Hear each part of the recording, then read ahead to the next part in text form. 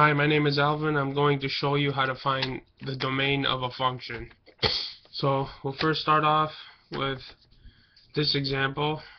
F of x equals to x minus 1 and g of x equaling the square root of 4 minus x. Now we have to find the domain of f of g of x. So what we do is we got to find g of x first. So that's easy. You just plug in square root of 4 minus x.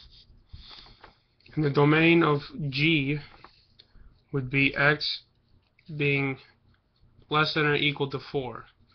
This is because if you plug in anything more than 4 here, this whole number inside here would be negative, and you can't have a negative under the square root. So that's why you have this here. Now the second part is you got to plug in f of x into g of x, and it looks like this: square root of 4 minus x and the minus 1 here. We got this from starting f of x function. Now the domain of this would be negative 100 comma 4, and the reason for that is when you take this and you set this equal to 0, then you just solve for x. I added x to both sides because x was negative, and then x would end up equaling positive 4.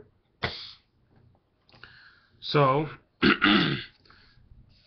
this isn't included because it's any number in this range all the way to positive 4.